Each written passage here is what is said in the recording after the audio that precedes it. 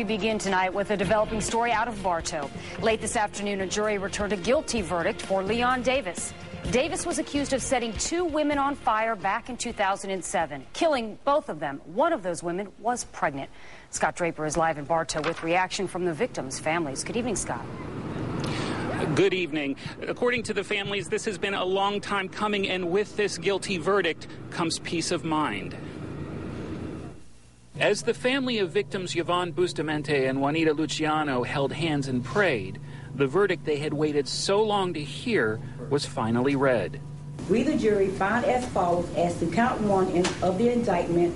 The defendant is guilty of first-degree murder as charged in the indictment. It took a jury less than 4 hours to find Leon Davis Jr. guilty of murdering the two women and the unborn child of Juanita Luciano. Davis gave no reaction as the verdict was read.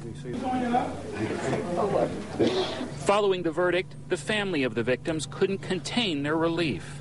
He got what is coming, and I'm glad he did. I'm just thankful that it's over. Yvonne would be missed. Yvonne and James and the baby would be missed.